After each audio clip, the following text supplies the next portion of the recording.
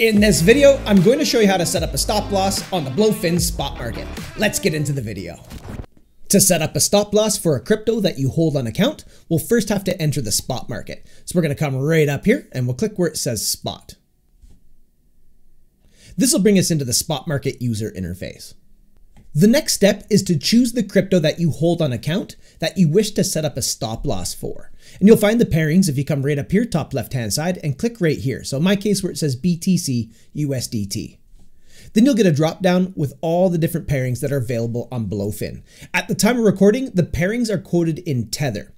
So this means you'll be receiving Tether for the sale of your crypto if your stop loss gets hit. So simply click on the crypto pairing of the crypto that you hold on account, or you can search for it in the search bar up above. In my case, I have a little bit of Bitcoin, so I'll demonstrate with that by simply clicking on BTC USDT. The next step is head up here to the order panel and click on sell. Then click on trigger. Now we need to choose a trigger price for our stop loss. So let's head on over here to the chart.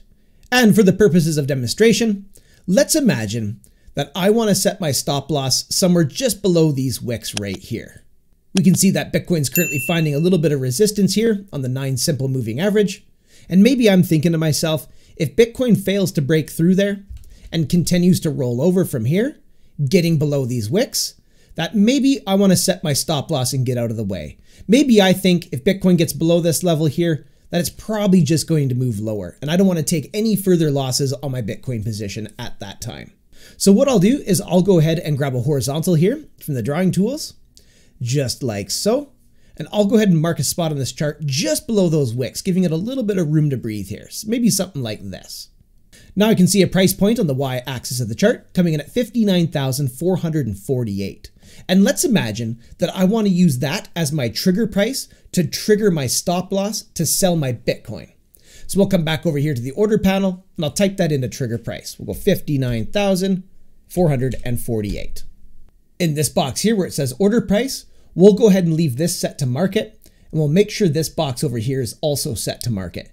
This means that if our trigger price gets hit, that our coins will sell immediately for the best available price off of the order book. Next, we'll choose the amount of the asset that we wish to sell if our stop loss gets hit. So for this demonstration, I'll just use the slider bar and I'll put it up to 100% like so. But once you get your stop loss set up the way that you want it, you just come down here and click on sell. Then you'll get your order confirmation pop-up window. So you can confirm the details are what you intended. This looks fine to me, so I'm going to come down here and click on confirm. Now I've set up a stop loss. So if Bitcoin does reject from here and moves down, hitting my stop loss at 59,448, my coins will be sold immediately, the best available price off the order book. I can also see the details of my trigger order if I come down here, click on open orders, then click on trigger. And here's where you'll see your trigger order that you set up as your stop loss. At any point, if you'd like to cancel it, just come over here on the right hand side and click on cancel. And as you can see, I just removed that trigger order. And there you have it. That's how you can set up a stop loss on the Blofin spot market. If you got some value out of that, don't forget to leave me a like and hit subscribe for future content. Also, feel free to check out some of my other Blofin tutorials, which I've put together in a playlist on my YouTube channel. Thanks so much for coming by and checking out this video. Looking forward to seeing you in the next one. And until I do, have yourself a powerful day.